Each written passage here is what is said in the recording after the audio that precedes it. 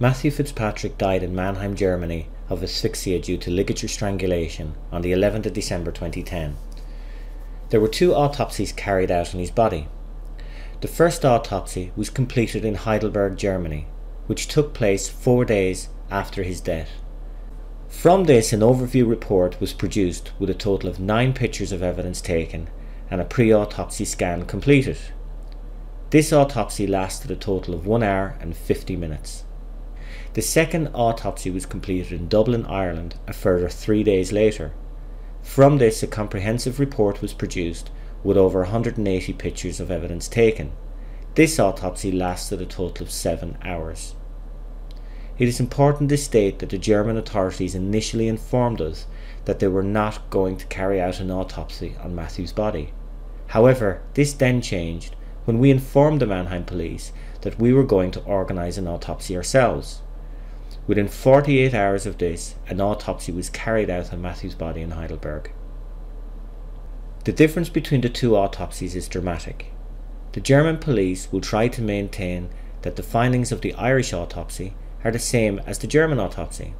However, for the Mannheim police to make such a statement when the differences between the 2 autopsies is clear means that they did not read the Dublin autopsy or are simply ignoring the differences, as it casts a serious shadow of negligence on the autopsy from Heidelberg.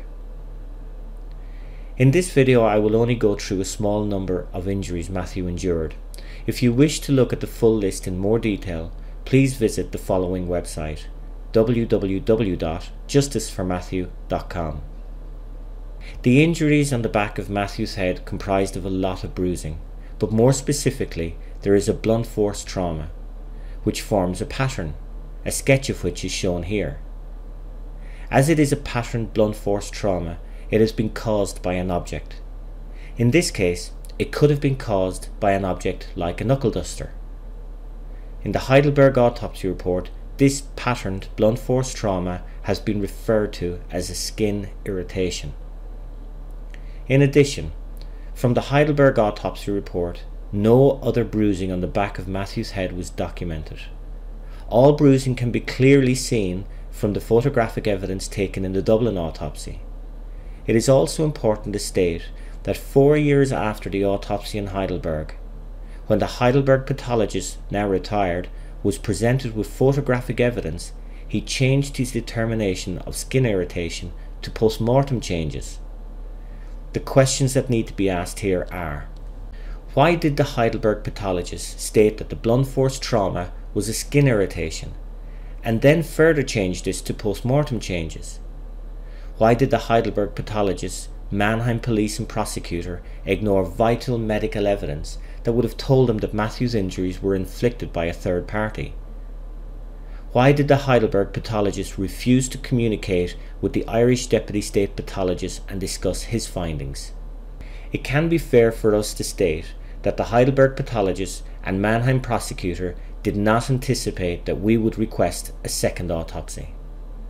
Photographic evidence proves that the injury sustained to the back of Matthew's head was not as a result of skin irritation.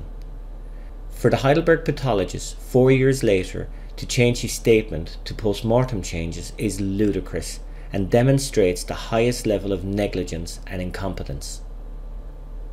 There was hemorrhaging to the upper and lower areas of Matthew's back. This was not documented in the Heidelberg report. However, it can be clearly seen on the CT scan taken in Heidelberg prior to the first autopsy. There is photographic evidence of this hemorrhaging from the autopsy carried out in Dublin. It has been documented in the Dublin autopsy report that this hemorrhaging can be caused by an extreme force on the back of Matthew, or it has been seen in some cases of submersion in water, i.e. drowning. Either way, this vital piece of evidence was not submitted into the Heidelberg autopsy report because they did not carry out a forensic autopsy and they did not review the CT scans they took. The questions that need to be asked here are: why did the Heidelberg pathologist not carry out a suitable and thorough autopsy on Matthew's body, which would have led them to seeing the hemorrhaging on Matthew's back? Why did the Heidelberg pathologist take a CT scan and not write a report on its findings? It is fair for us to state that the pathologist took no interest in determining the real cause of Matthew's death. Why take a CT scan and not review it? Could it be the case that the CT scan was reviewed by the Heidelberg pathologist and radiologist, where the hemorrhaging was identified, however they did nothing about it? It must be questioned why the Heidelberg pathologist did not carry out a proper autopsy on the area of Matthew's back. There are 3 distinct pressure bruise marks on Matthew's elbow, pictures of which have been taken and documented in both autopsies.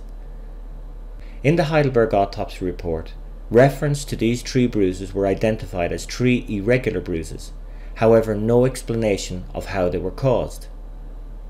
Within the Dublin autopsy report, these 3 pressure bruise marks have been associated definitively with finger pressure marks, as if Matthew was being pinned or held down. The questions that need to be asked here are: why did the Heidelberg pathologist not document the potential cause of these bruise marks or any other injury they identified? Why did the Heidelberg pathologist ignore the relevance and importance of these injuries and others on Matthew's body? It is fair for us to state that when the Heidelberg pathologist was given the task of carrying out the autopsy on Matthew's body, he was not up for the task. Not to account for the causes of injuries Matthew endured defeats the objective of determining the cause of death. The Heidelberg pathologist should be held accountable and must answer many unanswered questions on how so many injuries on Matthew's body were missed by them. When you put together all the injuries Matthew endured, it is possible to start building a picture on how he was attacked and murdered. In Matthew's left eye, it was identified in the Heidelberg autopsy that there were white particles found. In addition to this, on Matthew's left eyelid, there was scratch marks identified in both autopsies. It is possible that the white particles found in Matthew's eye was evidence that he was sprayed in the face to incapacitate him, and the scratch marks would back this up. With multiple bruising to his forehead area, the back of his head, and the patterned blunt force trauma to the back of his head, it shows that Matthew was punched and beaten. During the attack and strangulation, further injuries were inflicted on Matthew's body, including defensive injuries. Finally, it is possible that Matthew's body was then dragged, as there is bruising under both his armpits. Matthew's body was then left on the floor in the kitchen of his apartment with the belt around his neck.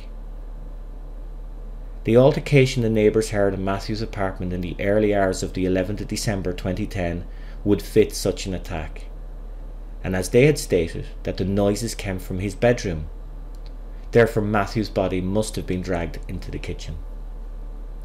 It is difficult to understand why the Heidelberg pathologist would not carry out a professional and forensic autopsy. Taking only 1 hour and 50 minutes answers why injuries were missed. It is our opinion that the pathologist was led by the police. In other words, the police informed the pathologist that Matthew had taken his own life, and the autopsy was really for administrative purposes. Whatever the reason for the German authorities' incompetence in their investigation, it is important that the horrific wrong created by them is mended, and a proper, collaborative and a professional forensic investigation takes place immediately, so it can be clearly stated how Matthew Fitzpatrick came to such a brutal death. Please check out part 4 of the series of vlogs in the case of the murder of Matthew Fitzpatrick.